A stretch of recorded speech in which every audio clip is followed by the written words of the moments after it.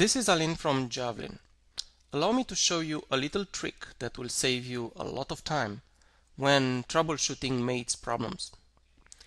In this case, all the pieces are being mated to the top of the chessboard. But what if I need to change this face where all of them are being mated, right? You need to add all the squares, for example. So let me open this part and I'm just going to do a simple face split in order to modify the original face. So the original face is not there anymore. Let's go back to the assembly. And as expected, a lot of mates are starting to complain. They cannot find the original face. What some people do, they start editing each and every one of these mates.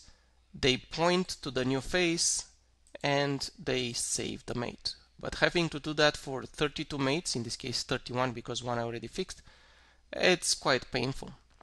The solution is to select all these mates. I'm going to use the shift selection, so I'm selecting the first and the last one with the shift key being pressed. And I'm going to take advantage of this icon called replace mate entities. I'm just going to specify which is the mate entity that's going to be replaced, the missing one. And I'm going to point to this face. I'm going to click OK. And by magic, all those mates are now happy.